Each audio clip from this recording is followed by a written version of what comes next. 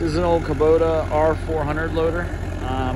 These are about 35 or 40 horse. They're 4-cylinder, 4-wheel drive, shuttle shift. This one has had a skid steer coupler put on. Originally they didn't have skid steer couplers. They had a side pin coupler. That's a grapple, it does go with it. The machine's just been sprayed orange, mostly for rust prevention. It's nothing to look at, but I've actually personally owned this machine for a couple of years, and we've done all kinds of cleanup work and burned debris with it and moved trailers with it. And it's had a set of forks on it. It's a great little machine. It's worked really well. I don't know how many hours are on it. The meter doesn't work. I'm not even certain what year it is, but I'd say it's probably in the early 90s. But like I say, it runs excellent. The guy we bought it from said they put a new engine in it about 5-6 years back.